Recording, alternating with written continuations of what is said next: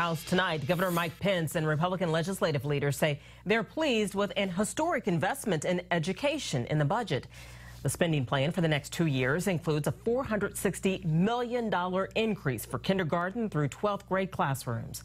But both Republicans and Democrats admit the controversy over the Religious Freedom Act served as a distraction this session.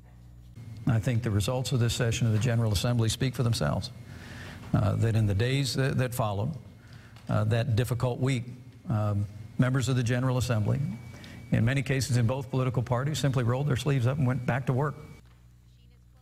Democratic legislative leaders disagree on the impact of the law. They say the decisions in this session were a step backward for Indiana.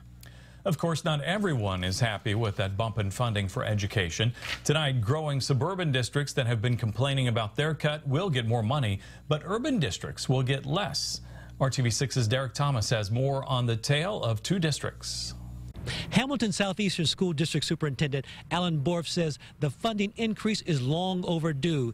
Next year, the district will receive $9 million more than they got this year. Because now we've seen what an idiom is. Adam gave you these examples. Reducing the student-teacher ratio is one of the things the district would like to do. The district has 21,000 students and is still growing.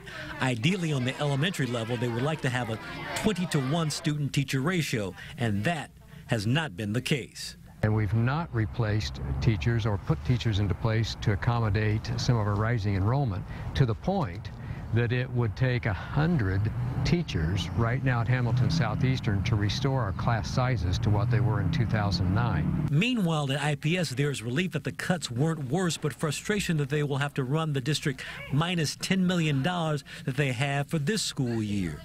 Do legislators understand that impact?